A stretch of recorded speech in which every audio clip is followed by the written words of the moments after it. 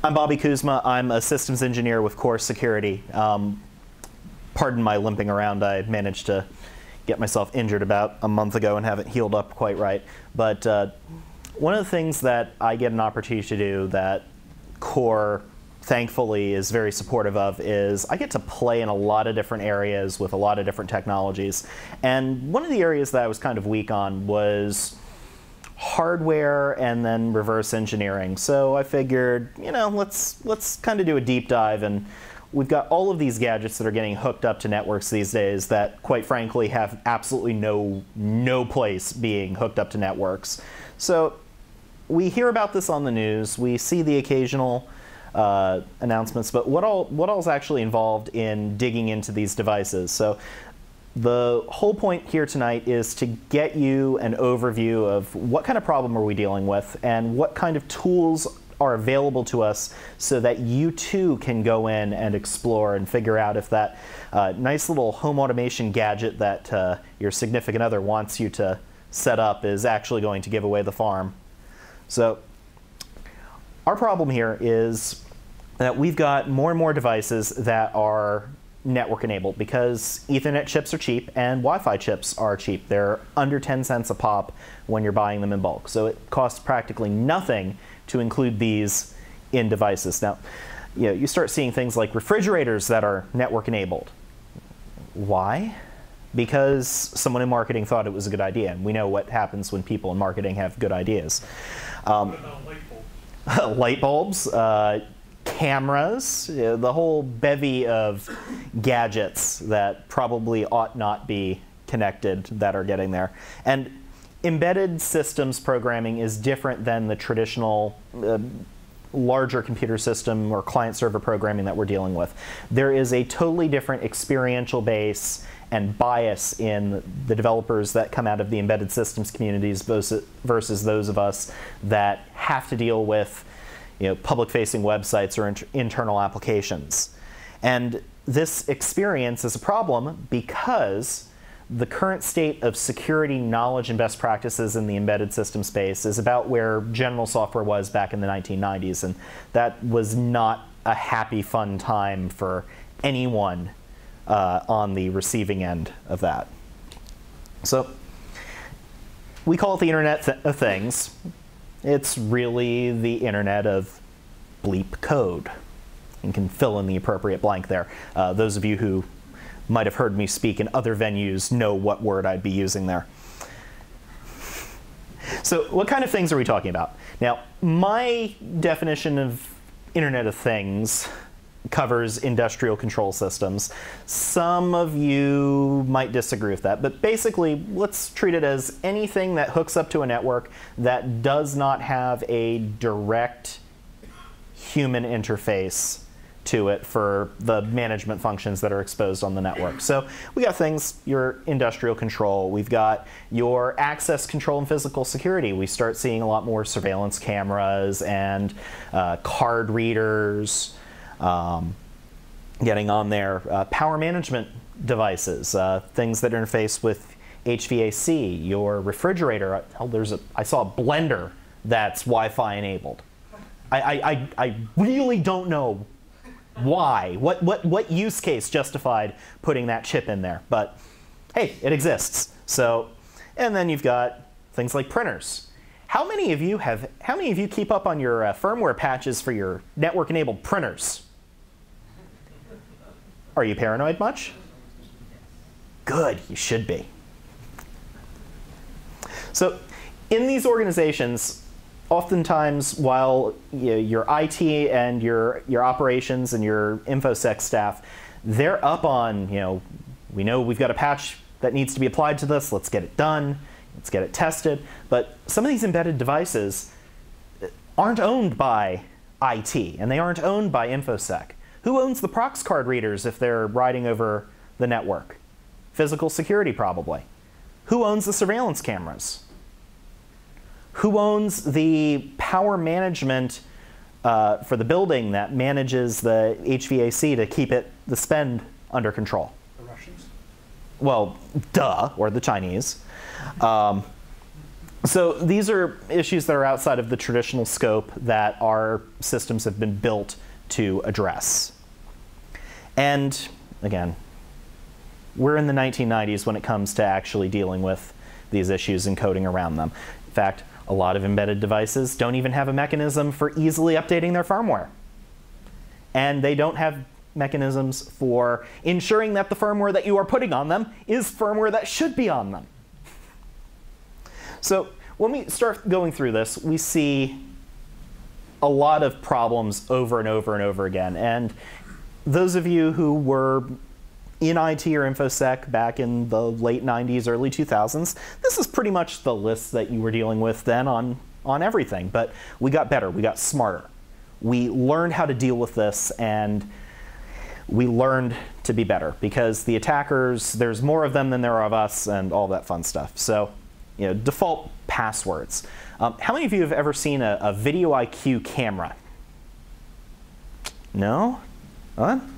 So these things were really, really popular in critical infrastructure and in the gaming industries, shall we say, because they had onboard analytics and all kinds of fun things like that. So one of the cool things that I found for me as someone who occasionally has to attack these devices is when you do a password reset on them, it doesn't just reset the password. It doesn't just reset the network settings. It rolls back the firmware to factory. You can't get firmware for those suckers anymore. So you end up with like 2007 vintage code running on those devices if you have to reset them these days. We've got backdoor passwords that are embedded in devices that they're statically assigned that you can't find. We're finding that all the time. You know, Juniper, we had a problem with that. So it's not just these embedded devices, but because there's so many of them, who audits them all? Who has time to do that? Obviously, people who are bored like I do. Command injection. So you know, the classic is your home router, you pass the right string to it, and all of a sudden it's gone and inserted a new user, or it's shifted the DNS that it's handing out to something that's controlled by the Ukrainian mob, or similar. I could roll the attribution dice, so we could insert threat actor of your choice there. You know, SQL injections. And then again, we've got the complete and utter lack of update paths. For a lot of these devices, they were developed once, they were intended to ship, and there is no provision whatsoever for them being updated. Medical devices. Did anyone just cringe? The FDA very, very recently flat out said, for the love of God, patch them. You don't have to recertify the entire device. But most medical organizations and most medical device manufacturers are still on the, well, the whole thing has to be certified. And that's how we end up with debacles like a year or so ago, the Hospira IV drug pumps, the ones that you could, you know, telnet into without authentication and you were root, that had a couple of backdoor passwords that the drug database you could update. So just badness when we don't have provisions for updating code. So we have this lovely gadget. They're about $50 on eBay if you want something that you know has vulnerabilities on it to play with. And the key for programming them, it's the same key on every single one of these devices that has ever shipped. $20 on eBay. So creds are in plain text.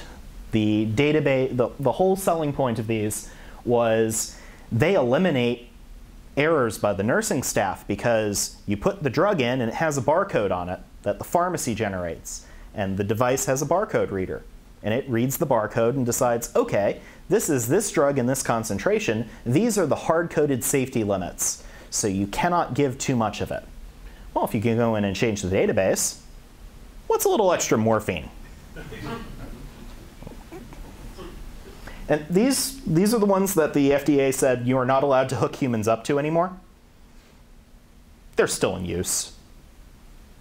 They're still in use, and it's very, very bad. Also, the keying. It's one of those cute little 7-pin round key jobs. All the pins are set to the same depth. Yeah. So you might have noticed in your travels a device that looks kind of like this. This is the HID Edge Solo card reader. It has common firmware with the more industrial Vertex, VERTX controller. This just in the last month. There's a unauthenticated command injection that you could use to do things like unlock the doors with a UDP packet. Or you could do other nefarious things, like inserting a card of your own designation into the system with 24/7 access. Now, I know that the best practice is that these things should be on a separate network, either via VLANing or via actual physical segregation from the rest of the network. How many organizations do you think actually do that? Yeah. And this whole scenario is still under active investigation. Not all of the bits and pieces of the device have been thoroughly audited, so there's probably going to be more that we find. And you have to be an authorized partner to get the firmware update. You can't install it yourself as an end user. Oops. Some of the installers. I'm sorry? Neither can some of the installers who sell it. Yeah, because HID is really, really twitchy about the authorization. So I wouldn't want one of those on my network. No choice. So for those of you who get bored, this probably sounds like, it's a good Friday night, or good weekend, or good all that time that you're supposed to be working. So what can you do? What kind of tools do you need in order to grab a device and go? So I've got this process that I've kind of started with. I find a device, usually on eBay, or I'm rattling around. My fiance's father's been in and out of hospitals a lot lately, so I'm getting pictures of all the medical devices he's being hooked up to. That's been a really, really useful shopping list, if you will, because most of these gadgets, unless you're in a really high-end facility, they're not new. They've been around for a while. So we start with a device. And before we even take it apart, because if you're not cheating, you're not trying, sometimes the manufacturers actually put the firmware online in a binary blob. You get them for a lot of the IP cameras, they're available like that. Your printers, available like that. Get the blob, and then there's a lovely tool called binwalk. Has anyone ever played with binwalk? No? Yes? Okay. So binwalk is freaking awesome. It takes a binary blob that you know nothing about. You don't know how it's encoded. You don't know what's in it. It goes through and looks for patterns inside of it and then peels away the crunchy outer layers to let you into the soft and interesting center. So if it's a binary blob that's a tar gzip that's been renamed, it'll figure that out and extract it. And then you end up with a file system or some other set of blobs. And if you can do that, then you don't need to go through all of the interesting hardware tricks that I'm going to talk to you a little bit about. You can just go on to town, and it'll do that recursively. And it literally requires like binwalk space -e space file name. It's not that hard. And apparently now that Windows 10 has got the Ubuntu user space, you can run it on Windows. So what do? If the vendor isn't posting firmware, if they're being obstinate, it's almost like they don't want someone like me poking around in their stuff. Well, we've got a couple of tricks that we can use. And this is where it really starts getting fun. We've got a variety of tools that you might want to add to your hardware hacking workbench. We've got screwdrivers, pry bars, and occasionally you get those weird screws that, they think that because it's not a standard, they'll slow you down when you can spend 20 bucks on Amazon and get a set of 109 security bits of various types and flavors.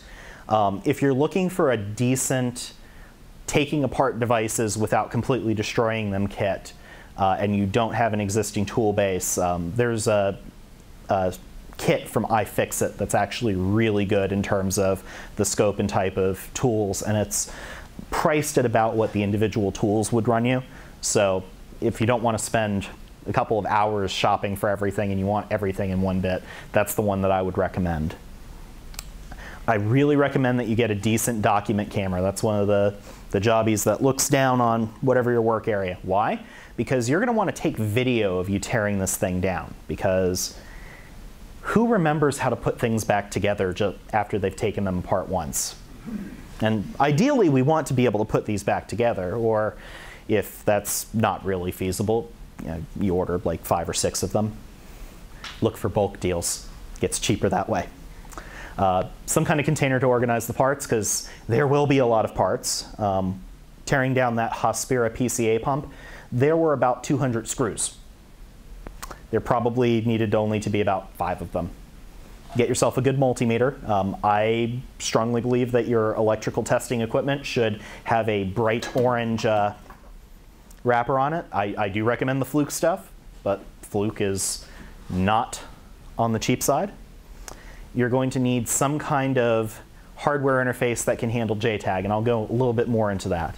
And you need some basic skills for searching for things, because in a lot of cases you're going to be taking apart the hardware and having to look at the chips on the board and their labeling to figure out what it is you're dealing with. What does that chip do? What kind of interface does it have? How can I manipulate it? They usually don't give you a manual for reverse engineering their own device, usually. So we've got JTAG, and JTAG is Joint Test Action Group. This was a standard that was put together some time ago to address the problem of how the heck do we troubleshoot these complex digital circuits without having to build all these test points into it, or a set of test points for every single chip. So JTAG lets you, as a board designer, take all of the chips on the board, combine them together into a bus that's accessed from one access point, and allows you to go in and, just like with a debugger on your web apps or your client server stuff, you can set breakpoints, you can pause the code, you can step through it, you can access and manipulate memory locations, and we use that functionality to go and rip code out of those chips. Now, the implementation varies from processor to processor, and even within architecture families. Your major families, you got x86, which I found embedded devices that have honest-to-God i386 chips in them, which makes no sense, but hey, it's x86. It makes it more fun. Your ARM chips, there's a bunch of different flavors of ARM, all of which vary, and the JTAG varies with it. And with this, most of the time, unless the designer is being paranoid or they're deliberately being stupid, you can rip out the firmware bit by bit via JTAG. It takes a while, but hey. And this is the same tool set that's used to debrick phones or debrick routers. You're bypassing the processor, you're writing it directly onto the flash. Come on. There we go. So there is no standard JTAG connector like there is USB. It can be done as a group with 8 pins. It could be done as a group with 14 pins. I've seen 20 pins. I've seen 10 pins. It varies, but there's only a couple of pins that actually matter. Okay? We've got test data in, test data out, exactly what it says on the tin. You've got test mode select. That tells it, are we pausing the processor? Are we doing something different with it? The test clock, because we are dealing with processing that works on cycles, we do need to provide a clock to sync the processor speed up with what we are talking about on the extraction side. And then there's a pin that actually resets the processor to a known good state. So this is the main board from that Hospira PCA pump. Now, I've actually got it in my bag there, and I'll trundle it out if anyone wants to actually look at it and touch it. and set it on fire. So the processor, usually real easy to find. It's the one that has a lot of pins going in every single direction on there. In this case, it's an Atmel ARM processor.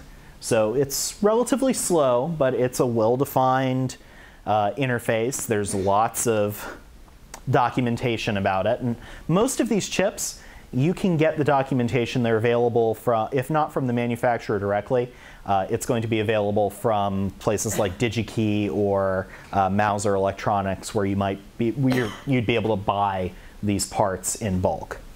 The other chip that we care about typically on these is the flash memory on the system. Now, the flash memory, in this case, it's an AMD chip. It's got about 8 meg worth of storage on it, which is, it's pretty decent for an embedded device that just needs a database of about 50 common drugs in it, which, oh, no audit trail. That's the other thing. It doesn't keep an audit trail between power cycles. So that drug database is basically saved onto the firmware and then occasionally updated via mechanisms which are not well authenticated.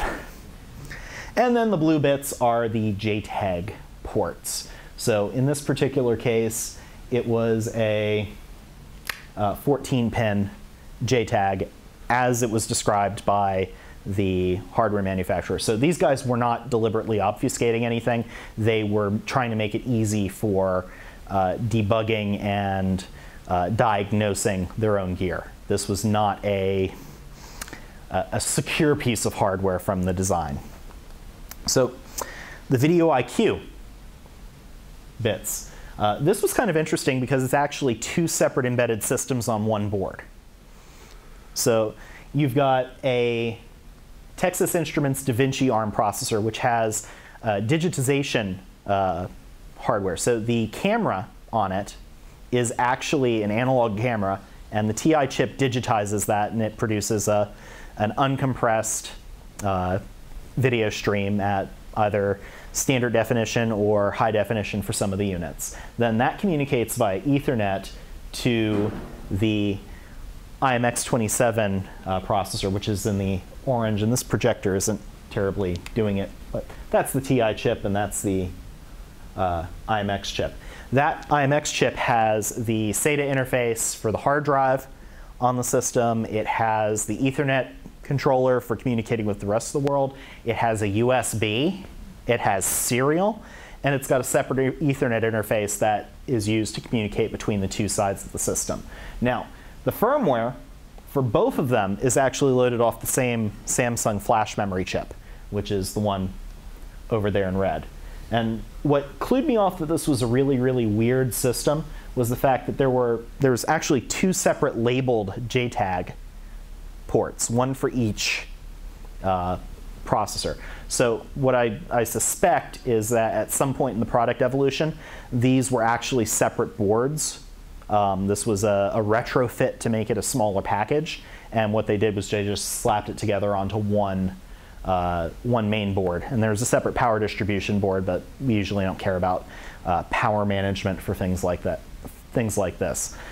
Although, if you can control the power, you can do interesting things with the processors by glitching them, by giving it arbitrary low voltage and then spiking it up, and that sometimes can defeat restrictions that have been made by the developer or the implementer to try and keep you from doing the fun things that I want to do.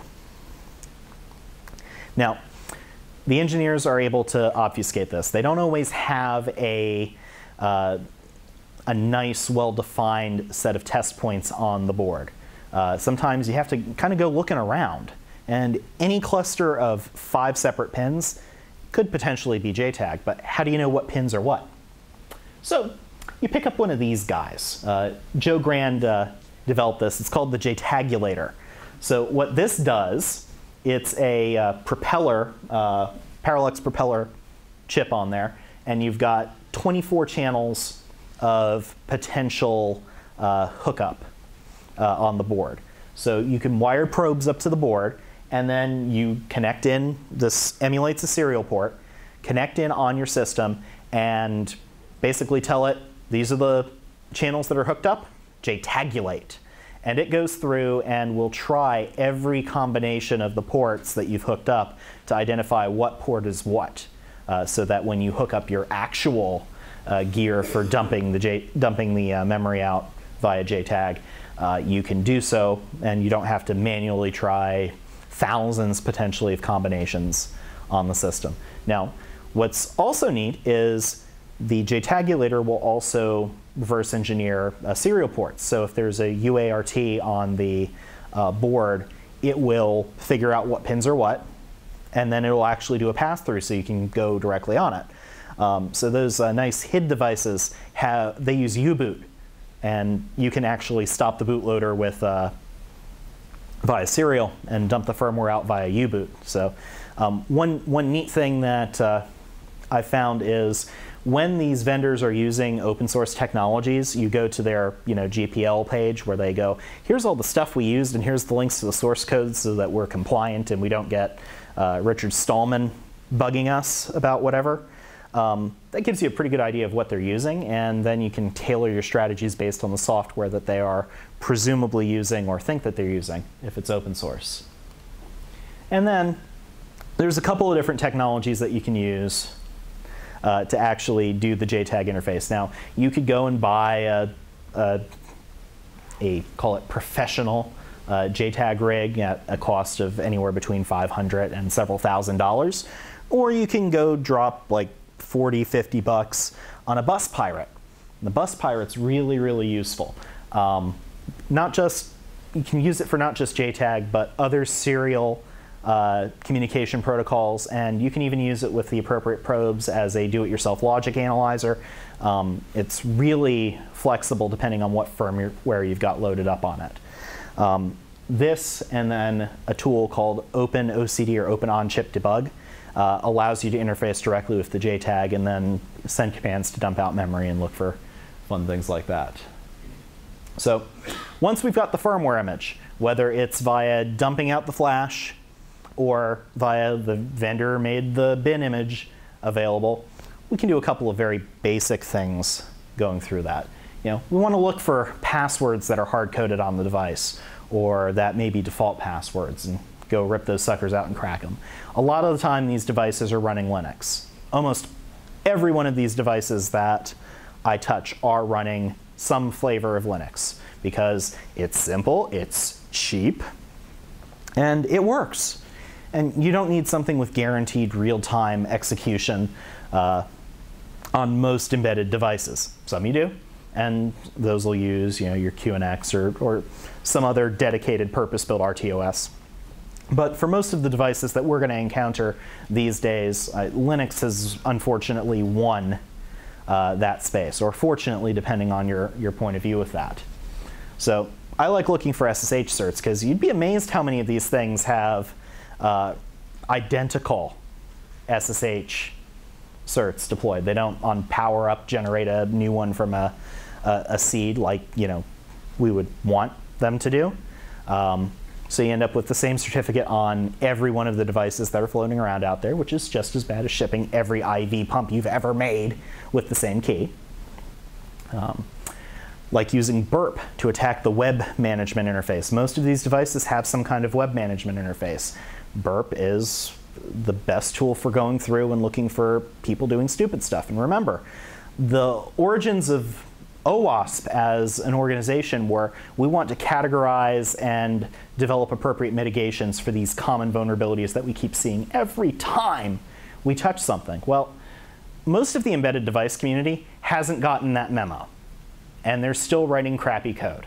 And they're still doing the same stupid things that you could pop a web app with years ago, over and over and over again. It's embarrassing, but it's there.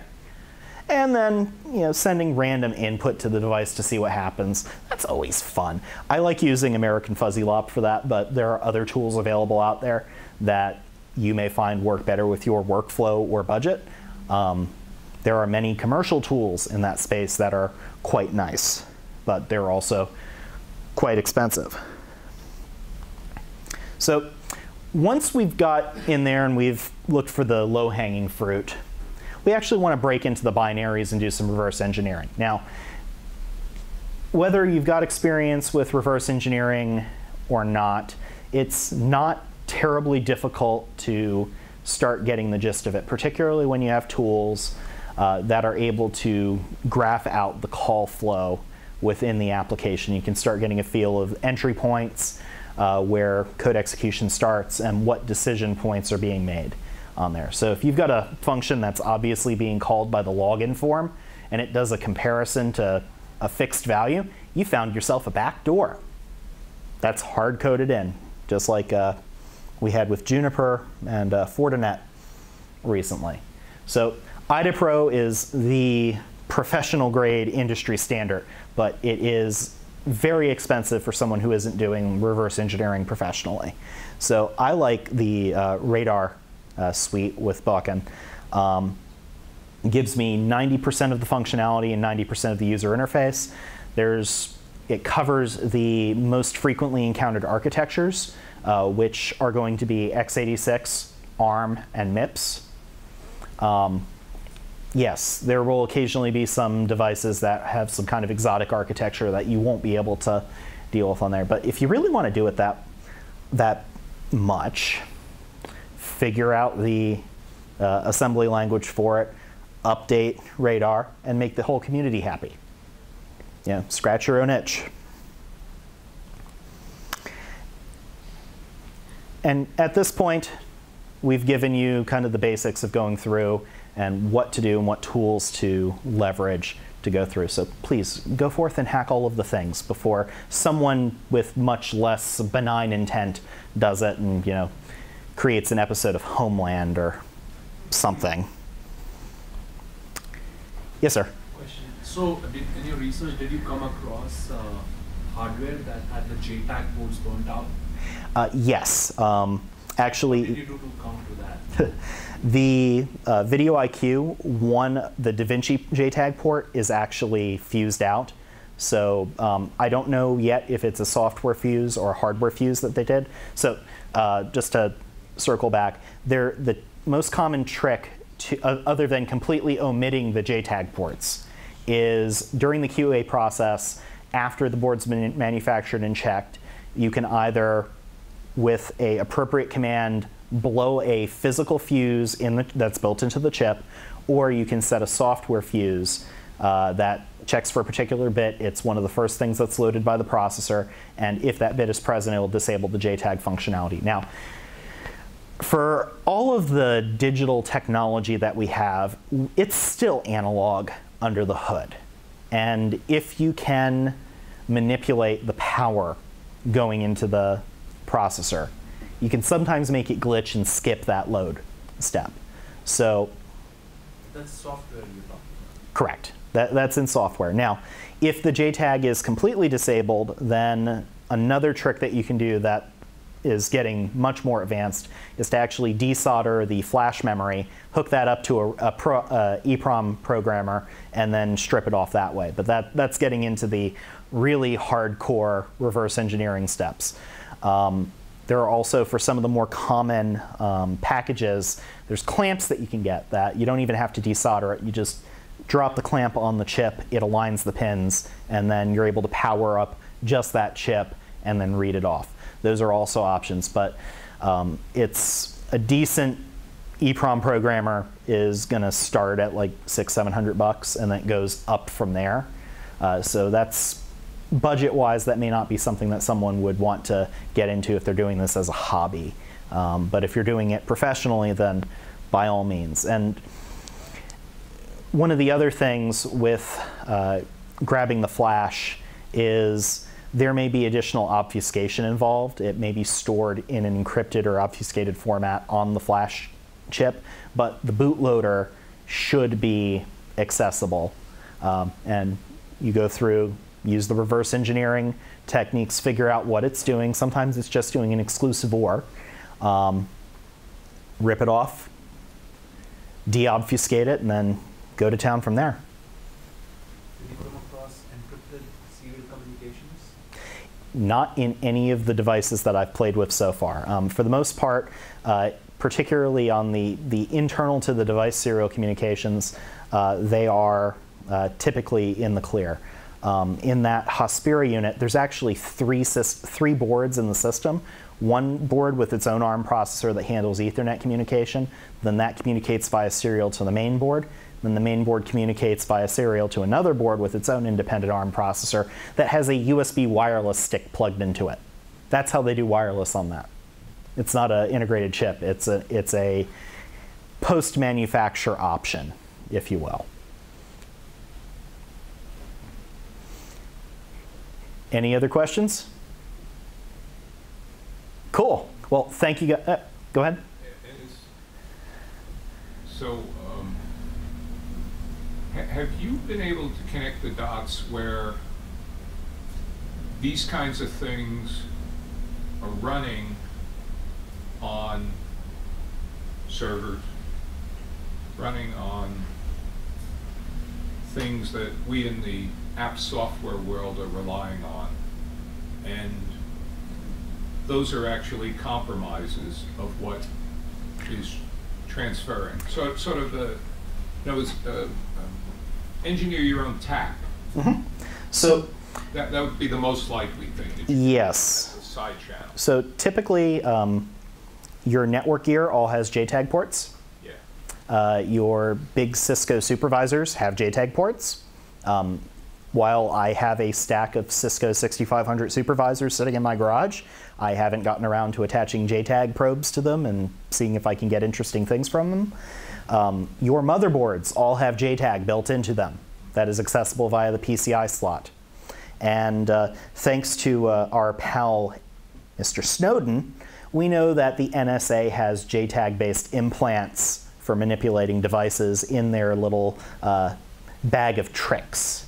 So if someone else has figured it out, others have and will figure that out. And I know that there are a couple of groups that are expressly attempting to recreate all of the bag of tricks that was disclosed in an open manner so that we can figure out better ways to defend against them.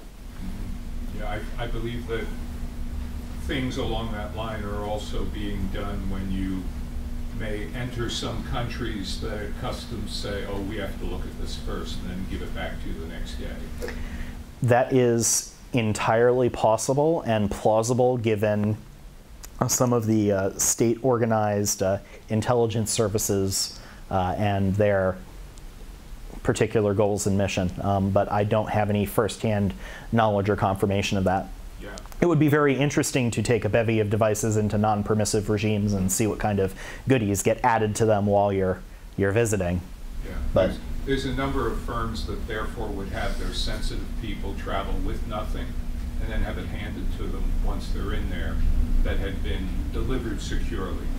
So, like, I guess 10 years ago it would have been, here's your BlackBerry. Of course now it would be something else, but Yeah, kind of the same reason why I don't take my cell phone to DEF CON. Oh, well, yeah, okay. I have a stack of burners for that. What? A lot of journalists have like throwaway phones. Oh, yeah. Burners. When they go to Russia, they bring a separate phone and have it, they just get rid of it. Yep. And of course, using a clean SIM on a dirty phone is a good way to get yourself compromised. Explain, please. So back a couple of years ago, we, and by we I mean our government, conducted an operation in Italy without sanction from the Italian authorities. And they renditioned a gentleman to a third-party jurisdiction. And the CIA snatch team was compromised because they used clean SIMs and dirty phones, and the Italian government was able to piece the entire operation together based on using tools and techniques that the FBI gave them to help their counter-terror operations. There was a talk at Black Hat a couple of years ago on that subject that is fascinating to watch. What do you define as a dirty phone? A phone that has been previously used in other operations or in operations areas that may have had its information collected. Yes, sir. I know this talk is about embedded systems, but when you have, let's say, a snatch team and they're using these burners, and all these burners get activated at the same time, and then you can correlate that this group of phones is in the same area, suddenly if you do have that correlation going on and you've got that observation already in place, then you know something is about to... Traffic analysis is a wonderful thing, and I know that there are some vendors that manufacture ATM machines that are actually starting to use sniffing on GSM to correlate devices that are nearby so that they can build patterns for skimming attacks and similar. It's so like the retail... it's like it's a civilian version of the Stingray. Yeah. Or the retail systems that, you know, Macy's is starting to use and whatnot, where you walk into their store. Yep. Anything else, folks? No? Awesome. Well, thank you guys for having me.